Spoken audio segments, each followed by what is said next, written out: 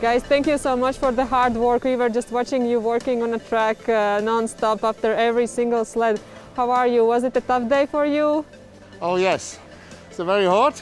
The snow comes from the sky, come down, and we have prepared the start position for all teams and wish you and wish you and wish you, and yeah, this is hard time, but for the pilots and the teams this is the best ice of the world. Was it the most snow this season, what you have so far? Meiste Schnee zu uns. Oh, yeah. Yes, Yeah. it's definitely, yeah. Yeah.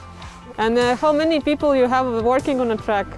On the track, so we have 15 bond makers, and for the start position on the 56 meters, we have 9-10 people for the cleaning the snow.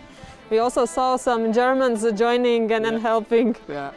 It's actually a hard price you pay for having this beautiful open track without the roof, that you need to be ready, wake up one morning and bring all the people here and work so it still can be open. Yeah, it's the most beautiful track in the world, and we get up early in the morning. We love to do that because of this beautiful track, and it's no problem for us. But it doesn't snow that often in St. Moritz, right? No. But when, then really fast, yeah. And you are Olympic medalist yourself in a bobsleigh. Oh yeah, 98 in Nagano.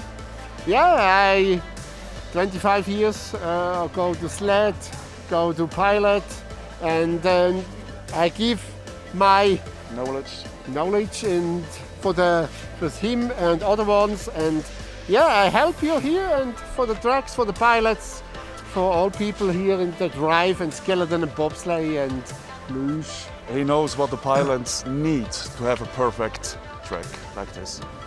Thank you so much, guys. One more time, thank you so much for the hard work, and if you need me, I will help you. Thank you. Thank you. Bye-bye.